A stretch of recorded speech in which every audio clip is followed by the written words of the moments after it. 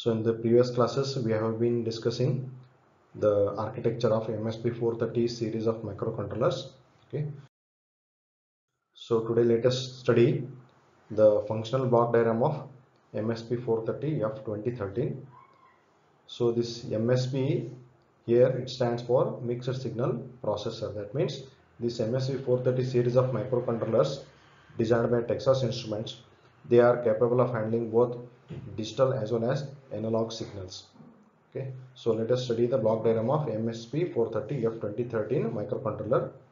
As you can see in the block diagram, there are various blocks available.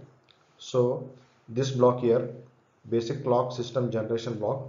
So when an external crystal is connected to this block here, XIN and XOUT, this basic clock generation system generates three different types of clocks internally. They are called as master clock, MCLK. So this master clock is used by the processor for executing the instructions. Okay, so this MCLK, master clock, which is generated by this clock generation system, is used by the processor mainly for its execution. And the other two types of clocks that are generated are, it is one of them is called as auxiliary clock, ACLK, other one is submaster clock, SMCLK. Okay, so this ACLK and SMCLK, they will be used by the peripherals for their operation. Okay, so these are the three different types of clocks that will be generated internally in the MSP430 series of microcontrollers. MCLK master clock, ACLK auxiliary clock, SMCLK submaster clock. And remember, this MCLK will be used by the processor for its processing. Okay, then here we have two different types of memories, one for storing the code and one for storing the data temporarily. So this MSPF 2013, this microcontroller has 2 kilobytes of flash memory. So that is used for storing the program or the code memory, and it has also 128 bytes of RAM for temporary data storage during the program execution. So these are the two memories available inside this MSP430 F2013. Okay, then this microcontroller also has a 16-bit sigma delta based A to D conversion. Okay, there is an A to D converter built in inside this microcontroller. So it is an 16-bit A to D converter. That means whenever I give an analog input, that will be converted to appropriate 16-bit digital output, and that will be provided by this A to D converter. And this A to D converter is based on sigma delta method for data conversion from analog to digital. Okay, then as you can see in the last two blocks here, okay, there are two ports available inside this F2013 microcontroller. One is called as port P1, other one is port P2. Okay, so this port P1 has 8 pins, P1.0 to P1.8. So that is shown here, 8. Okay, so 8 pins are available for this port P1. Okay, from P1.0 to P1.7, that is 8 pins are available. Okay, and in this port P2, only 2 pins are available for the user, that is P2.6 and P2.7. Okay, that is why only 2 is written here. That means only 2 pins are available for the user. Okay, whereas out of in this port P1, 8 pins are available for the user. And also remember, here the port P1 pins are multiplexed for port pin operation as well as for the JTAG function. Okay, as you can see here. So these 8 pins are written as P1.x and JTAG. That means some of the pins of this port P1, either they can be used as port pins of port P1 or they can be used for JTAG operation. Okay, so that is why they are multiplexed for this both the functions. And here the P2 port P2 pins are multiplexed for either port P2 operation or they can be used for connecting the external crystal XIN and XOUT, which is shown here, XIN and XOUT. Okay, so that is used for the internal clock generation. We can connect an external crystal between these pins XIN and XOUT. Okay, so remember in this MSP430 F2013, there are two ports, port P1 and port P2. Okay, so this port P1 has 8 pins, whereas this port P2 has only 2 pins, P2.6 and P2.7. Okay, then this is the processor, 16-bit processor, okay, CPU. So here this MAB, this is the memory address bus, okay, where the addresses are placed on this bus, okay, between different memories and different peripherals. address is placed on this memory address bus, and we have memory data bus where data is transferred between the processor and the different memories and the various peripherals which are present inside MSP430 F2013. Okay, and at the bottom here we have a watchdog timer. Okay, it is a 16-bit watchdog timer. The main function of this watchdog timer is to reset the microcontroller whenever this processor is stuck in between some infinite loop. So whenever the processor is unable to process or proceed further due to some error, then if this watchdog timer is enabled, then this watchdog timer, once the counter is timed out, okay, when this watchdog timer times out, it is going to reset your processor, okay, so that the processor will come out of that infinite loop, or whatever the error it is facing, it will come out of that loop or error. Okay, so this is one of the safety features that is available inside this MSP430 series of microcontrollers. And also we have the timer that is called as A2. Okay, so this is used for time delay generation. Okay, so there is a timer available.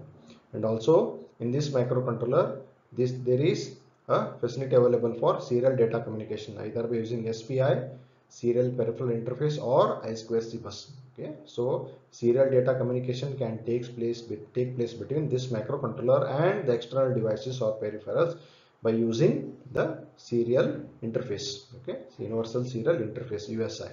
Okay, and there is one more block that is called as brownout protection. Okay, the main function of this block is this circuit keeps on monitoring the supply voltage here, VCC, okay, which is given to this controller. Okay, whenever the supply voltage comes below some threshold, fixed threshold, then the processor will be reset by this brownout detector. So when the voltage, this supply voltage goes down below the predetermined threshold voltage, the processor should not be allowed to continue its operation, or memory should not be altered during that time, because at this low voltage, which is less than the threshold voltage, if the processor starts execution or the data is altered in the memory, then the memory may be corrupted.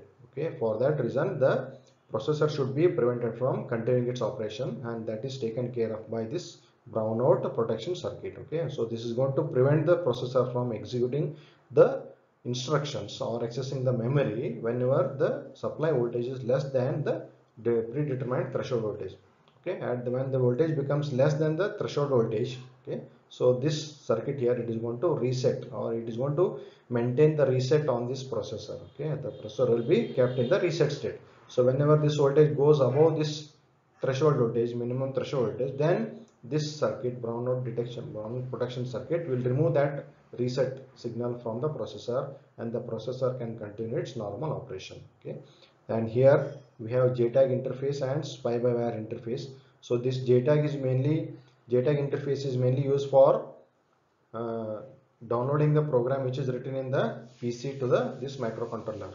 Okay, for programming this IC, okay, so we need one interface that is called a JTAG interface, that is shown here, and the same function, that is programming this IC, can be done either by using this JTAG interface or by using only a two-wire system that is called as SPI by wire. By means two wires. Okay, so by using either SPI by wire interface or by using JTAG interface, the user can load his program from the computer to this microcontroller. Okay, that is used for this function, that is JTAG interface or the SPI by wire interface. Okay, so here there is one pin shown here, reset bar /NMI. Okay, so it is used for either resetting the processor, or the same pin can be used for interrupt input, that is non-maskable interrupt input. Okay, so this is the block diagram of the functional block diagram of MSP430 F2013, one of the microcontrollers in the MSP430 series. Okay,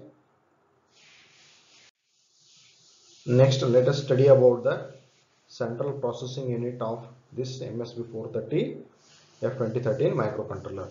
Okay, so as you can see here, okay, so this is the central processing unit. Okay, this central processing unit is based on the RISC architecture, that is reduced instruction set architecture.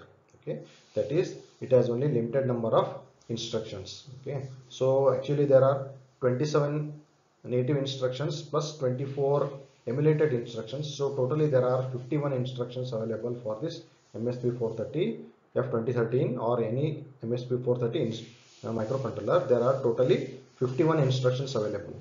Okay, so 27 native instructions, original instructions, and with 24 additional emulated instructions. Totally there are 51 instructions available. And this is a set of registers that is available in the CPU. This CPU has a 16-bit ALU, as you can see here. Okay, arithmetic and logical unit. It is a 16-bit ALU which can perform operations on a 16-bit data. Okay, and the same set of registers is shown here for the clarity. Okay, so there are totally R0 to R15. There are totally 16 registers. Okay, available in the central processing unit. Okay, now the first four registers R0 to R3, so they have some alternative functions as well.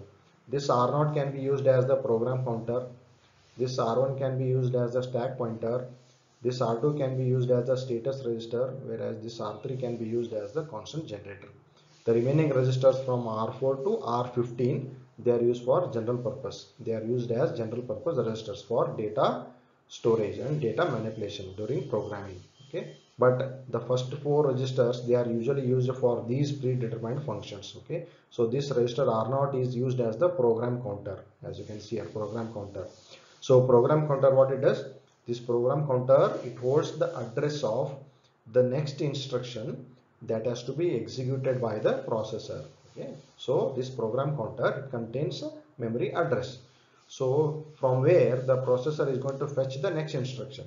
So as you can see here, the LSB of this program counter is hardwired to bit 0. That is, the LSB bit of this program counter is always 0. That means the address that is loaded here into this program counter will be always an even address. Okay, because remember, in this MSP430 microcontrollers, each instruction will be stored in the memory at the even address. So for that reason, the LSB bit of this program counter is always set equal to 0. So it is hardwired. So whatever the address you are going to fetch into PC, the LSB bit will be always 0. Okay, so that is program counter. The next one is stack pointer. Okay, so the stack pointer is used to access the stack. Okay, so with the help of this stack pointer, the user can access the stack in his program. Okay, so again, as you can see here, the LSB bit of this stack pointer is again hardwired to 0. That means whatever the address that is going to be placed inside this stack pointer, it is an even address. Okay, the stack is also an even address, the stack pointer address is an even address, the program counter address is also an even address. Okay, and the next register R2, okay, it is used for status register function. That means during whenever the instructions are executed, there will be some flags updated by the CPU, such as the 0 flag, the carry flag, overflow flag, native flag. Okay, so these flags are present inside this status register. So these flags which are updated during the execution of instructions, okay, these flags will be updated by this CPU or the ALU, and those will be present inside this status register. Okay, so this R2 register will be used as the status register, and this fourth register, that is R3, this is used as the constant generator. Okay, so constant generator is used for certain addressing modes to generate some predetermined integer values. Okay, so whenever I use that particular addressing mode, the particular constant will be generated by this constant generator register automatically. Okay, so this eases writing the instructions by using different addressing modes. So the remaining registers R4 to R15, they can be used for storing the data. Okay, they are used as general purpose registers from R4 to R15. But whereas the first four registers, okay, either they can be used for storing the data or for these alternative functions, but usually they will be used for these predetermined functions. Okay, R0 will be used as the program counter, R1 will be used as the stack pointer, this R2 register will be used for status register function, which contains different flags here. Okay, and also it indicates the status of the processor. Okay, current status of the processor. This R3 will be used for constant generator function. Okay, so and also as you can see in the CPU, the registers are interfaced to the 16-bit address bus and a 16-bit data bus. Okay, so all the peripherals which are outside this CPU and other units in the microcontroller, MSP430 microcontroller, okay, They are connected to this CPU with the help of this 16-bit memory address bus and a 16-bit data bus. Okay, so remember this MSP430 series microcontroller, it has a built-in 16-bit ALU which can handle 16-bit data. Okay, as you can see here, the MCLK is given to this processor. Okay, master clock is given to the processor, and after processing the instructions, these flags will be updated and which are stored in this status register. Okay. So the CPU of MSP430 microcontroller is based on RISC architecture, reduced instruction set architecture. Okay, it has the CPU of the MSP430 F2013 microcontroller is a 16-bit. It has 16-bit ALU. Okay, so internally for executing every instruction, the MSP430 microcontroller, it uses a 3-stage pipelining to speed up the program execution. Okay, the MSP430 F2013 microcontroller uses a 3-staged pipeline for the instruction execution. Okay, then as you just now saw, the CPU is integrated with 16 registers. There are 16 registers from R0 to R15. Okay, all the peripherals are connected to the CPU by using the data bus, address bus and the control buses. Okay, and there are 51 instructions, okay, in the MSP430 F2013, out of which 27 are native instructions and 24 are emulated instructions. So totally it comes out to be 51 instructions. Okay, so this is about the central processing unit of MSP430 F2013 microcontroller. Okay, thank you.